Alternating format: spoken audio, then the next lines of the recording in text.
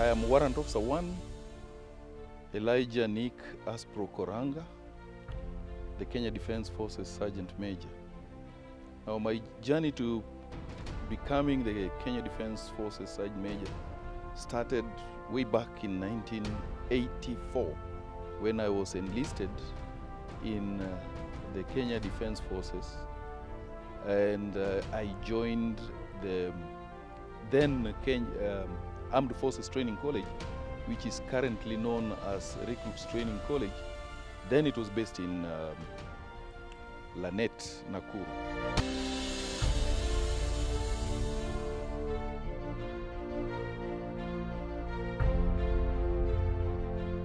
The role of a Defence Forces Sergeant Major in the Kenya Defence Forces is very diverse, unlike the time when I was taking over, when it was narrowed to only overseeing, to drill and discipline in the KDF. Currently, the Defence Forces Sergeant Major is not only the advisor to the Chief of Defence Forces on all matters touching on the service members, but also looks and advises on the welfare of soldiers, the families of soldiers, and drill and discipline will come along the line.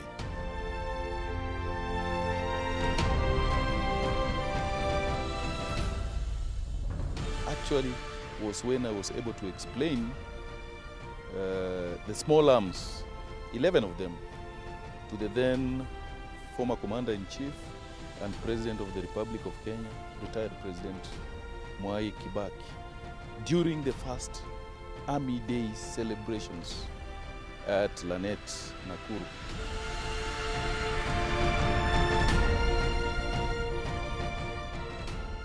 The military setup has changed me a lot. I think I joined when I could not talk to any group of persons going beyond 10.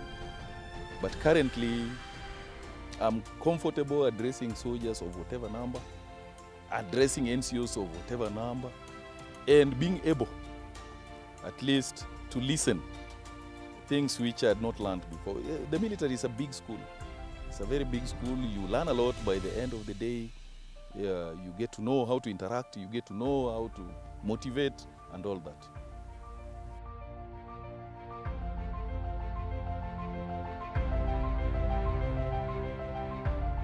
I would say generally it's discipline, discipline, discipline. Discipline makes a very good soldier. Discipline is the mother of everything. And for a soldier to be accomplished, he must be ready to follow discipline to the letter.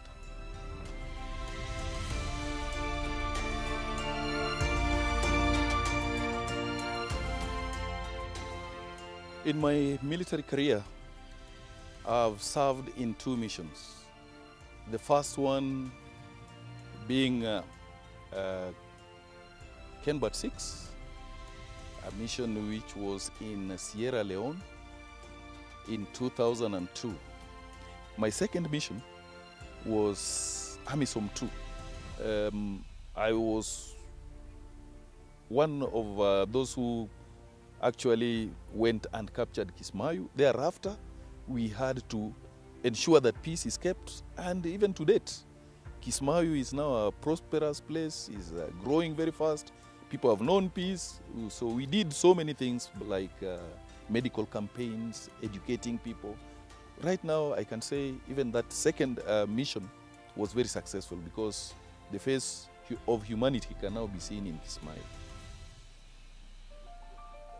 The most memorable event for me in the Kenya Defence Forces is the capture of Kismayu, which was in September 2012.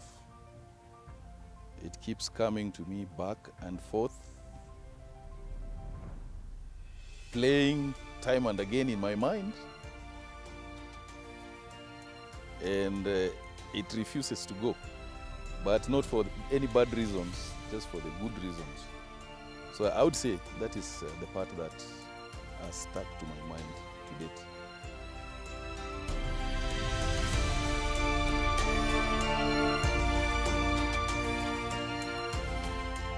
Normally in the morning, I wake up, normal routine. After doing some exercise, I take breakfast with my grandchildren, and after that, checking on what they normally do. So somehow what I've missed, like staying with the grandchildren, I make up for during my free time when I'm at home.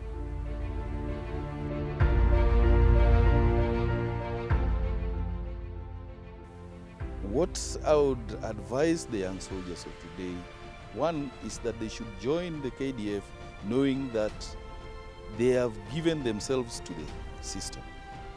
They are giving all to the system, and they are ready to work for the system as much as possible and not just wait to be pushed. This job is tough, it is not easy, but it calls for people who are actually up to the call of being a soldier of the KDF.